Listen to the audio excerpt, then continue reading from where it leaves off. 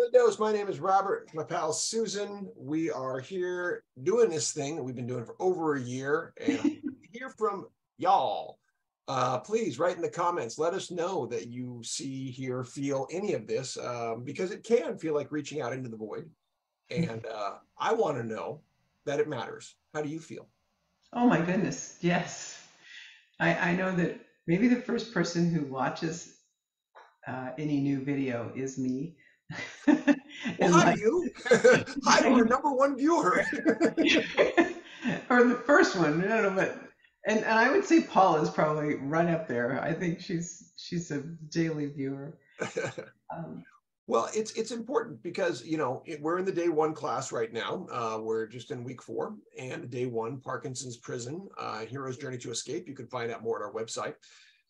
Is a class where we're writing and rewriting the narrative of what our journey with Parkinson's is, collectively against the hero's journey. And I've really become dogmatic about that saying that because you finished it when I put it out there to class, which is the most important writing you'll do is the writing you do on other people's work, the feedback. Tell me about what that means to you, because collectively we write things and then we share them, and everyone has assigned 2 people per week of who they're going to read. What does that mean to you, and how have you seen that unfold? gosh, uh, um, it's both sides. I love it from both sides.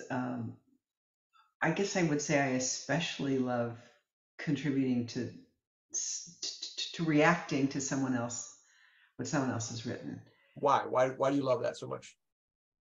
When something resonates with me, it feels really good, like in a universal awakening kind of way, and it's neat to endorse that and to give them the feedback that I recognize that. Sometimes it's a little different though. Sometimes it's an awakening within me that they said something and I go, oh, wow, that puts that in different perspective.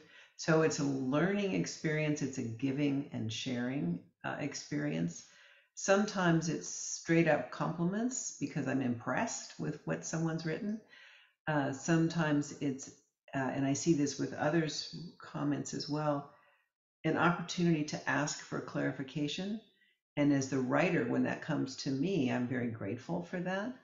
So it's sort of all sides of the puzzle. I love that. I would love nothing more than for people to think and say, I've never thought of Parkinson's like that, that someone has an interesting representation based on their story. And usually it's going to be, the writer, I never thought of it that way either, until what? Until I took the dive, held my breath, and decided to go deep, right? Because That's what, here's the yeah. problem. You've heard me say this many times. Again, the metaphor is people tell stories swimming across the surface, and that's generally boring. We want to see someone dive for gold. We want to see them try to pull back the thing that we've never seen before from the depths of the ocean. And then we want to admire the effort. And when we've tried that ourselves, when even if we've only peeled back a layer or two of the proverbial onion, when we have those like aha, like, oh my goodness, whoa, there it is, moments about our own experience that we see differently, then it keeps you wanting more. Here's the thing. This came up in several variations this week. So important we had a week to stop and talk about what we're doing, right? Rather than just keep rolling through. Because I saw a lot of eyes open up today and a lot of whoa, whoa, whoa. I didn't know we were doing that. And it's like, yeah, that's what we're doing. And people tend, who don't think in a mythical manner, storytelling manner, think that A, they're not heroes, and B, that whatever they thought or felt in the outside world in their normal lives is it.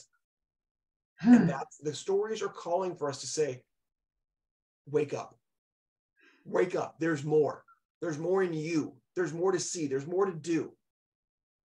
That's what we are literally being, that is the call.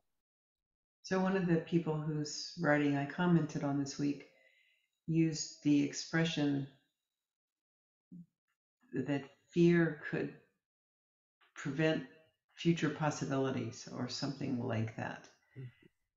And my response to him was about how fear has increasingly become the answer to my question of what stopped you, what stopped that process, what kept you at a safer, more superficial level.